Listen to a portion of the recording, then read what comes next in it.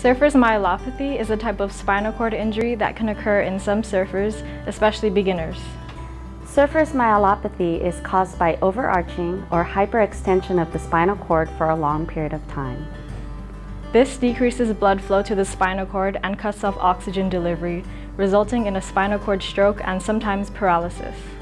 Some signs to watch out for during and after surfing are back pain, tingling or loss of feeling in the legs, inability to walk, and urinary retention. Call 911 and seek immediate help if you notice any of these symptoms. To prevent surfer's myelopathy, please remember these important tips. Number 1, keep your sessions short and take breaks while in the water, especially if you're a beginner. Number 2, always stretch and warm up before surfing. Number 3, make sure you're properly hydrated before surfing. Number 4, always go with a buddy. Doing these simple things can help prevent surfer's myelopathy so you could continue to enjoy the ocean.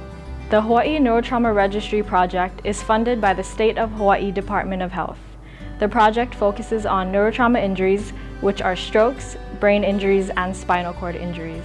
We offer free information and referral services for neurotrauma survivors, their caregivers, families, and friends. We also offer free presentations on preventing stroke, brain injuries, and spinal cord injuries, and a short voluntary surveys for neurotrauma survivors so we can understand what their most important needs are. Our services are available to Hawaii residents of all ages, regardless of where or when the injury took place. Please contact us if you are interested in our information and referral services, free presentations, or the survey. Mahalo.